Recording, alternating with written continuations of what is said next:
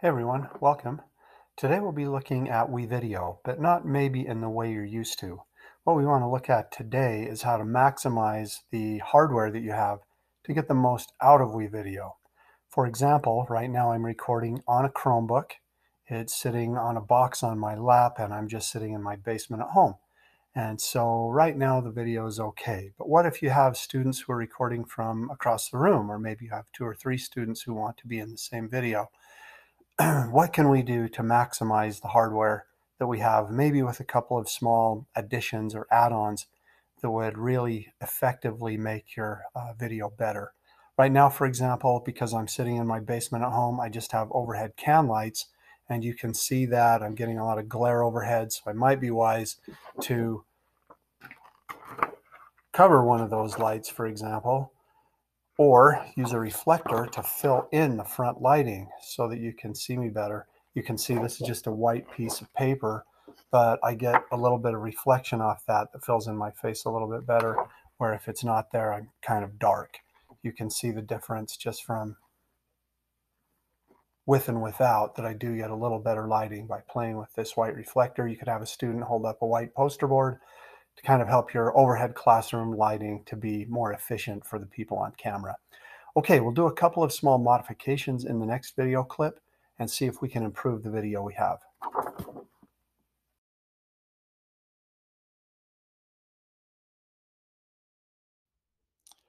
All right, for this next segment, I don't know if you can tell, but I'm using an external microphone. So it might sound a little bit different. Hopefully you don't have to put on headphones to notice a difference, but this might be useful in the event that you've got students from across the room and the small microphone attached to the top of your built-in monitor or screen is not going to be able to pick up your students very effectively. So having a microphone, an external mic on some kind of cable that you can plug into the USB port could improve the audio quality substantially.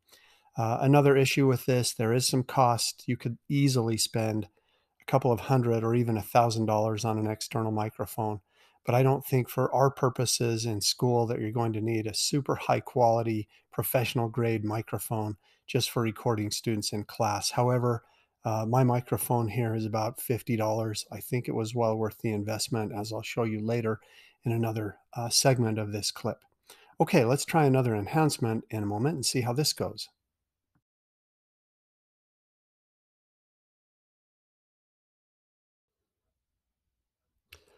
All right, here's our next modification.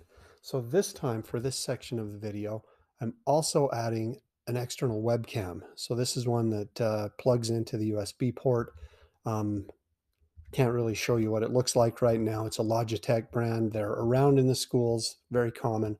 I think you could easily add one. And you might be asking yourselves, well, why would I want to do that? The Chromebook already has built-in video recording capabilities. I've got a microphone. I have a camera. What do I need these extra things for?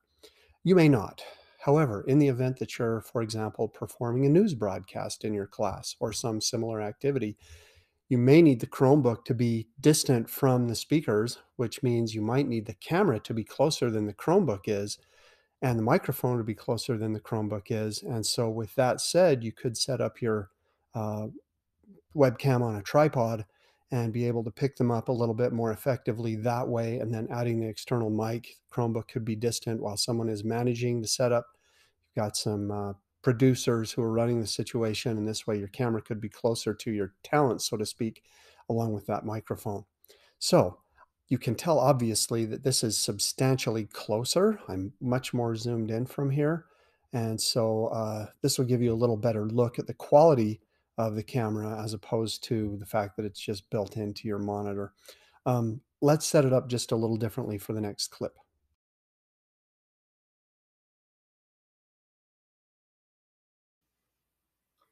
All right, you can see now that I've reframed everything. I've moved the Chromebook across the room, and I'm just speaking to you with no enhancements at all, using the standard built-in Chromebook camera and the little teeny microphone that's attached to the screen of the Chromebook. And hopefully you can hear a difference now in the audio. So if you were planning to film a small group or some presenters in your class, you can see that this is probably not the most effective way to do it. You can also hear a huge difference in the fact that I'm kind of far away from the Chromebook right now. So in our next setup, we'll move back to the external microphone and have it situated closer while still using the Chromebook's camera. Let's see how that goes.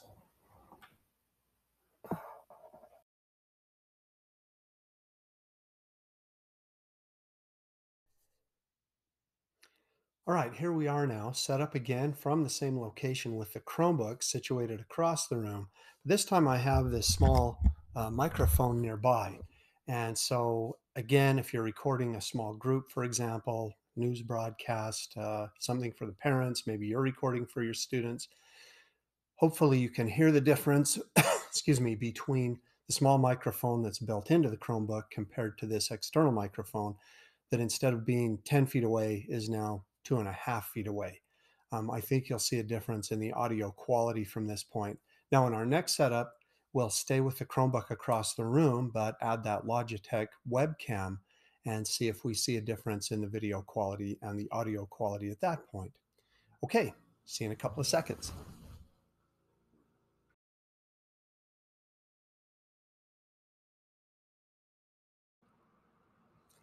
Okay, for our last installment of the video, we now have Chromebook situated across the room, attached to the Logitech webcam, also including our external microphone.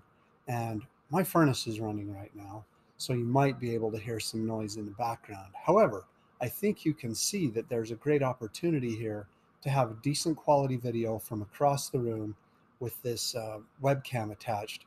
But then the audio isn't bad because our microphone is sitting close to where I'm speaking from.